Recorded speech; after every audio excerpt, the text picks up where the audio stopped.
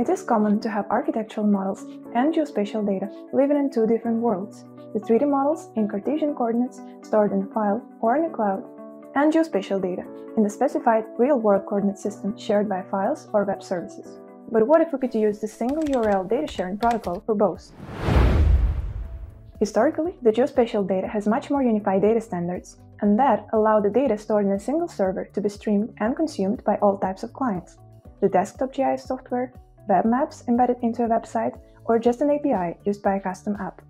For architectural models, Speckle servers are providing a similar experience, with two differences. Most of clients still don't connect to Speckle natively. They need to have a Speckle plugin, like one of these. Speckle models preserve the coordinate system of the original software, which might not contain a real-world location reference. In order to bring the architectural model in the same digital and geographic space, we found a solution, using PyGeo API as an interface for Speckle models. How does it work? Imagine you uploaded your land use model from Rhino to Speckle.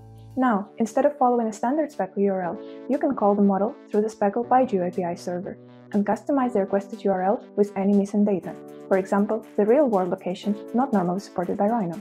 The response will return already geolocated features, which you can preview in the browser in 2D or 3D, use as a web feature service import for QGIS, AutoCAD or Civil 3D, or embed into a web map via Leaflet, OpenLayers or other libraries.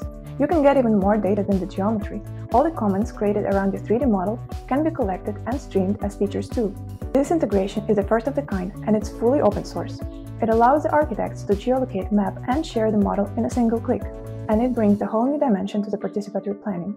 Try it out today and let us know about your use case. Let's build better open source together.